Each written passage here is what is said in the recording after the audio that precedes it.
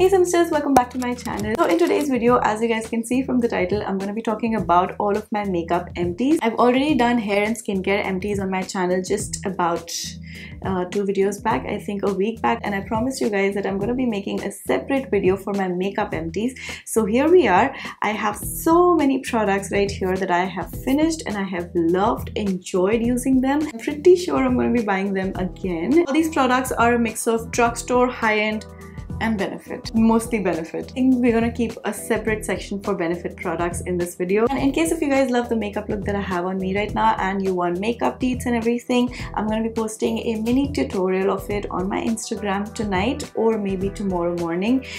So yeah, stay tuned. Follow me on my Instagram if you guys aren't following me already. Also, don't forget to subscribe and hit on the notification bell so that you can be a part of my Simster squad. And with that, let's begin. So you guys know how much I love Benefit products. Like, these are my everyday makeup essential products that I've recently finished. Thought I should just keep them in one separate section and just cover all the Benefit products before I jump into other products. The first product that I'm going to be talking about is the PORE primer. I have finished 2 tubes of it, 1 big tube and 1 mini of it. I'm going to be calling for more, obviously. Now this is one of my favorite primers because it's a silicone based primer and it's got that very nice powdery finish.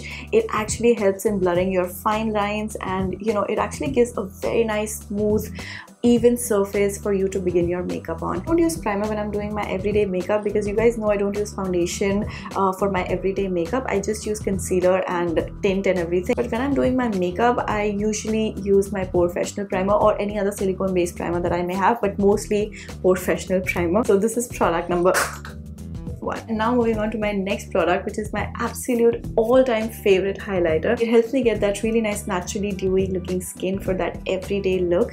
I'm talking about my favorite high beam highlighter. Now this highlighter can be a little too white if you don't blend it properly, and it kind of dries fast, so you have to be very quick with your blending. It's not glittery, it's not chunky, it just has that very nice sheen to it, you know, that helps you get that nice naturally dewy looking skin. This is the mini version of the high beam highlighter. Before this also I had the mini, and now I think I'm gonna finally settle and buy the big one because I know this is my holy grail #1 highlighter. So I'm just gonna invest once and for all in the big bottle. My favorite tint of all time, it's the BENETINT. I haven't finished this bottle completely, but I'm gonna finish it in the next 10 days or so. I thought since I'm making a video of all the product empties, I should also include this as well, because I'm not going to be making another product empty anytime soon. And this is a mini version of the BENETINT. This is a very liquidy, watery tint. It works best if you apply on your bare skin. If you apply on makeup, it won't really show as much. It doesn't really have a lot of color to it. It will give you a very natural finish. So depending on the intensity of blush that you love on your cheeks, you can, you know, just keep adding layers of the tint. I just apply 1 layer of this tint on my cheeks and I just dab it with my fingers, and I think that's it. But you know, there are days when I'm feeling a little too extra, and that's when I go for 2 layers, and you know, it's like a little too obvious on me, but I don't really care because I love blush. You guys know that. If you're looking for a tint that you can apply on your makeup as well, then you can go for Go Go tint, you can go for Posse tint, and all the other tints that they have in this collection, because all the other tints are not as watery as BENETINT. All those tints apply really well on your makeup as well as on bare skin. Moving on to the last and final Benefit product. I'm not really sure if I really like it or if I'm gonna buy it again. I'm actually talking about Precisely My Brow eyebrow pencil. Right, so this is a regular twist and turn eyebrow pencil, but it didn't really have a lot of product. Fill in my brows every single day, and I have bushy brows, so I need to like fill in all the gaps and everything, give it proper shape. You know, I use a lot of eyebrow pencil, and I finished it within like 10 days. If you have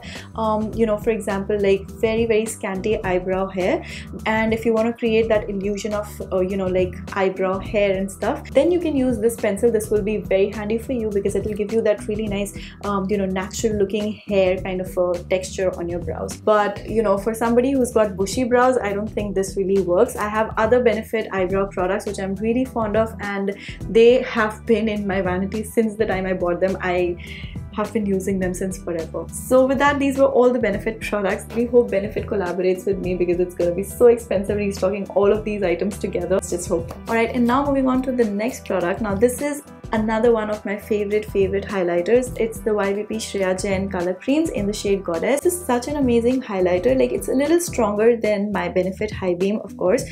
Benefit I only use for my, you know, everyday look, like a daytime look.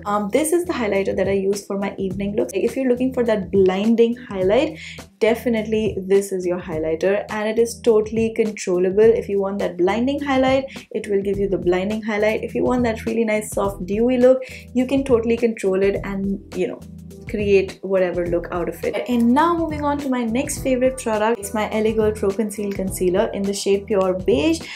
This is my third or fourth tube. Like, I've lost count completely. I use it on my bare skin and I blend it using my fingers. This is another one of the product that I use for my everyday look, and surprisingly the shade is always out of stock. Like, whenever I want to buy this shade, it's always out of stock. So hopefully I will be able to stock up on it soon, because I really need it. Like, I cannot do without this concealer. Drugstore concealer can compete with any high-end concealer any day. This product is again a concealer. This is the L'Oreal True Match Concealer. Now, this concealer used to be my all-time favorite. This was the brightening concealer that I used.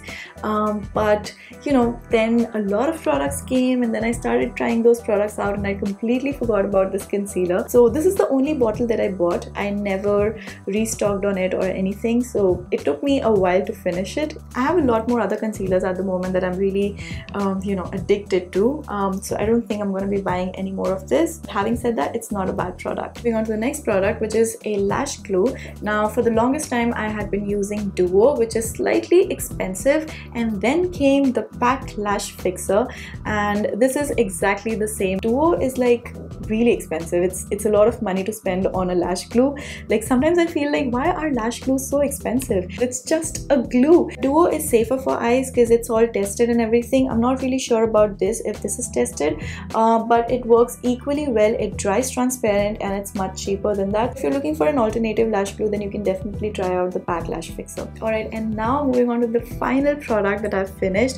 It's the Pack Translucent Setting Powder. So I use this powder a lot these days for my baking, mostly because it's cheaper than all the other powders that I have, so it doesn't really give me a stroke when I'm applying so much quantities when I'm baking. That's the reason I use this powder a lot. The consistency is also good. It's not very fine, I would say. It does the job of baking really well. And with that, these were all of my makeup empties. I hope you guys enjoyed today's video. If you did, do not forget to give it a big thumbs up, and also not forget to subscribe to my channel before you leave. With that, I will see you in my next video. Bye.